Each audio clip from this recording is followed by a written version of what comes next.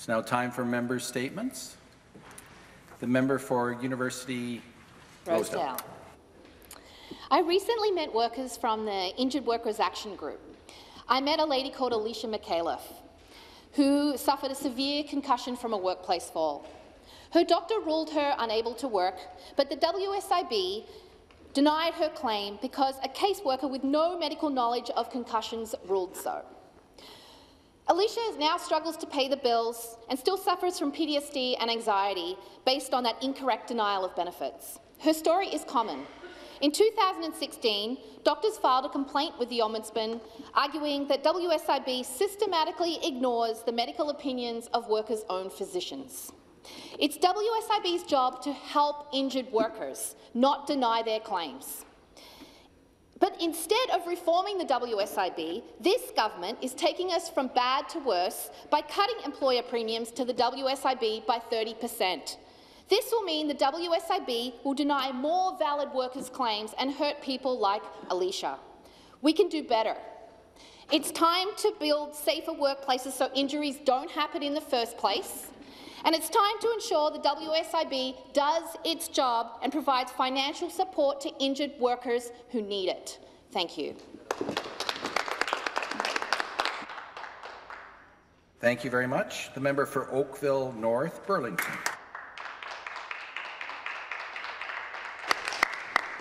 Speaker, this week is Rail Safety Week in Canada, and it is a good time to remember how important it is to teach both children and adults about the continuing need for safety.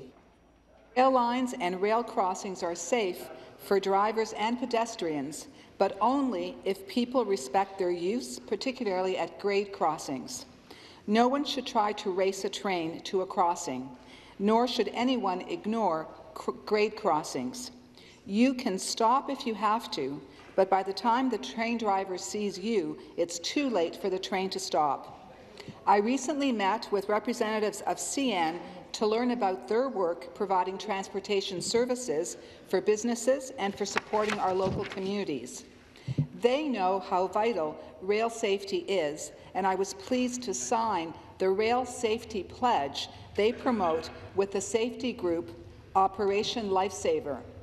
CN and others work with Operation Lifesaver on educational activities, with more than 300,000 children and adults benefiting from their presentations every year.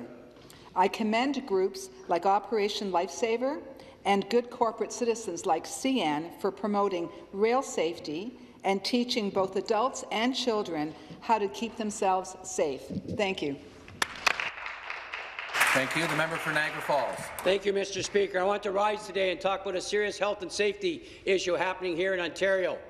It's about the health and safety of our correction officers.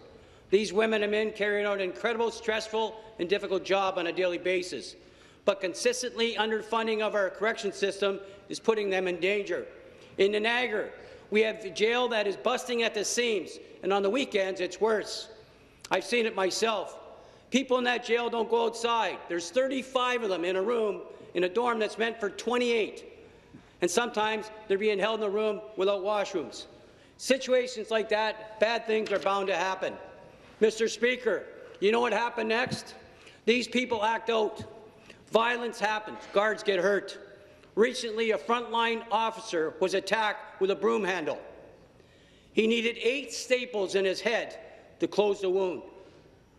He survived.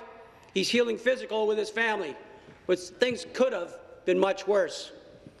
Things still can be worse. Mr. Speaker, I've written to the minister, but I have yet to hear back. We need to take action immediately. We need to ensure our jails have proper funding so people going there on weekends aren't forced into a cramped situation with violent offenders. We need to list the frontline staff and make sure they have the services and support they need. They're putting their safety on the line. They should be able to count on us. No worker in the province of Ontario should have to worry whether they're going to be able to go home at night and safe from work. That's our responsibility. It's time this government act to make that a reality. Thank you very much. Thank you. Member for Bruce Grey, Owen Sound. Thank you very much, Mr. Speaker. And I'd like to acknowledge my guests are here in the members' gallery now. Mr. Speaker, September is Childhood and Adolescent Cancer Awareness Month in Ontario and globally. Along with my colleagues in the legislature, I am wearing a gold ribbon awareness pin in support of the over 5,000 Ontario children the Pediatric Oncology Group of Ontario, POGO, confirms will be diagnosed with cancer this decade. Even though 86% of children survive 5 years beyond diagnosis, cancer still remains the leading cause of non-communicable death for children. Ontario's finest nurses, doctors, dietitians, researchers, social workers, oncologists, non-profits, medical radioisotope producers, palliative care and family support foundations are here today. They're joined by my constituent and international awareness advocate Neil Rourke and the family of the late Maggie Jenkins of Belmont, who have graciously supplied the pins we are wearing. The tireless and innovative efforts of our guests are a golden example that all of us can play a role in helping children with cancer. On August 31st, 4-year-old Jordan McInerney of Barrie opened the Toronto stock market.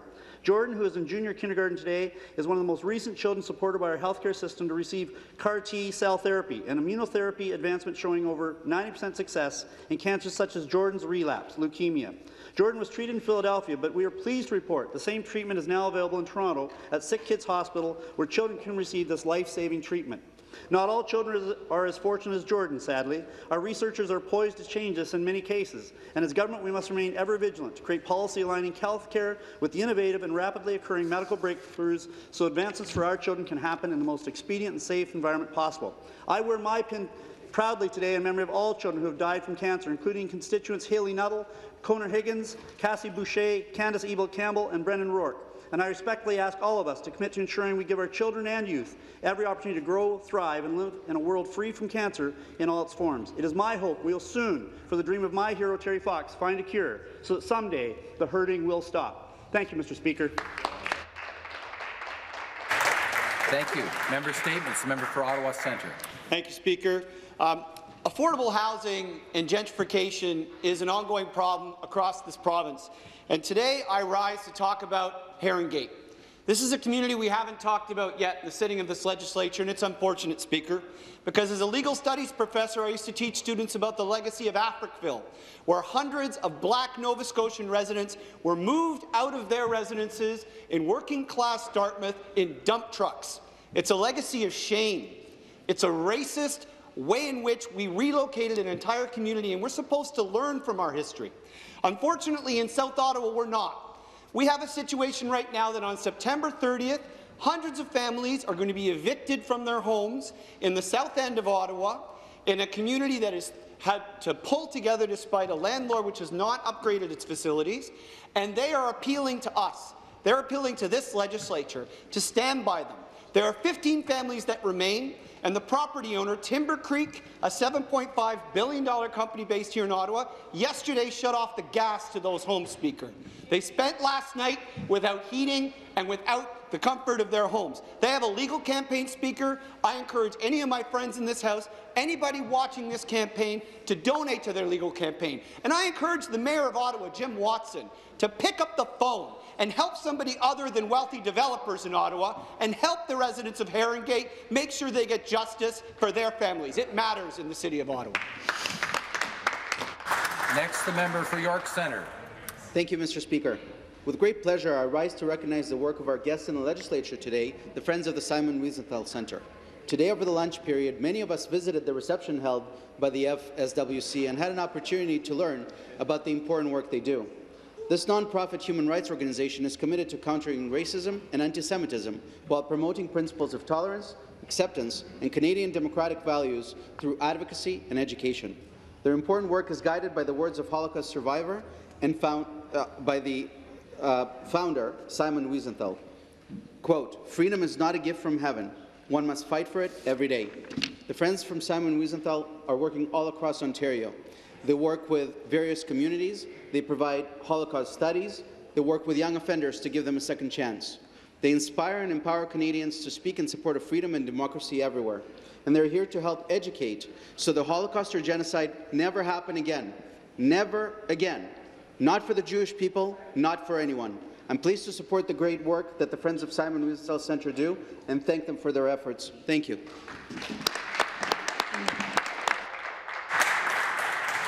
Next, the member for Spadina-Fort York. Okay. Thank you, Mr. Speaker. Yesterday, Mackay Bishop Jackson, a 15-year-old boy who lived in Regent Park, was shot and killed. He's the 4th child who's been killed in the city in this year. He's the 81st homicide victim in the city. Gun violence has hit epidemic proportions. For the past 6 years, I've been meeting with community members and asking people who, the community members include mothers who've lost their children, and it also includes people who have been involved in gun violence in their youth and now are trying to prevent other people from following in their footsteps. And they all talk about poverty. You know, poverty is the root cause of gun violence. And any step that we take in this legislature to reduce violence or to reduce poverty will ultimately help us to reduce gun violence. And so there are some steps that I would ask this legislature to consider. One is increasing the Ontario Works benefit. That needs to go up. If it had kept pace with inflation over the past 20 years, it would now be over $1,000 for a single person. Instead, it's $700 per person. We have people living in destitution because of the policies and the legislation that we've passed or that this House has passed in the past, and we need to address it. If we are committed to ending gun violence, we must first commit to ending poverty in this province. Thank you. Member for Haldeman Norfolk.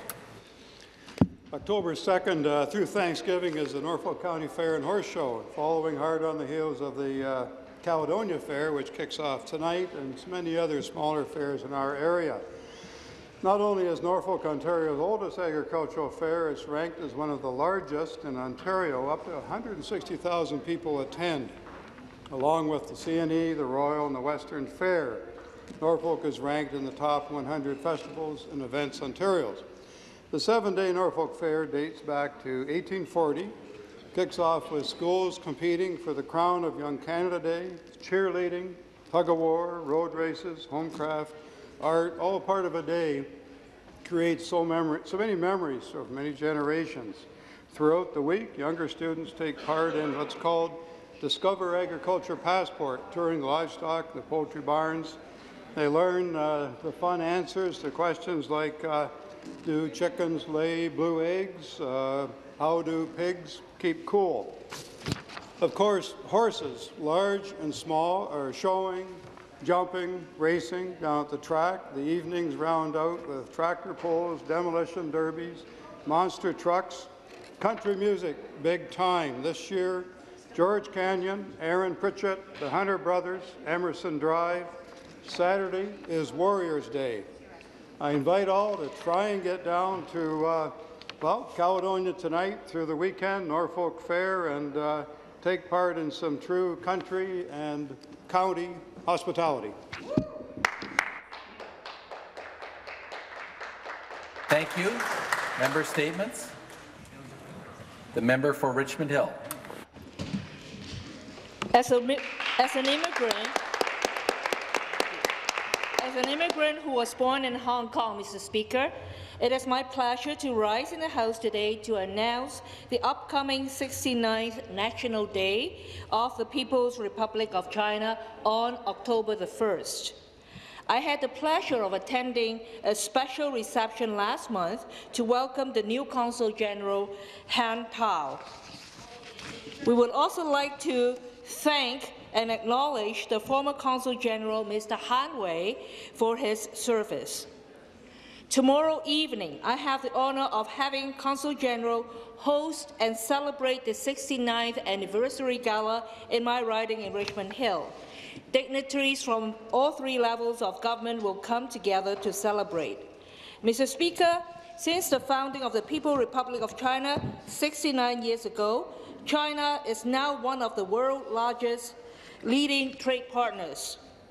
In 2017, two-way trade between Ontario and China totaled over $46 billion.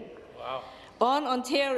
As Ontario is developing new global markets and drawing new businesses to Ontario, China will be an important market. On October 1st, on Monday, the Confederation of Toronto Chinese Organization will host a flag-raising ceremony with the provincial government, and the Consul General will be having it at the South Lawn Main Legislative Building in Queen's Park at noon. I encourage all members to attend, and thank you very much, Mr. Speaker. We want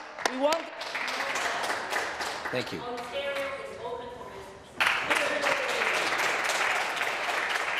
Thank you. That concludes our time for member statements. Reports by committees.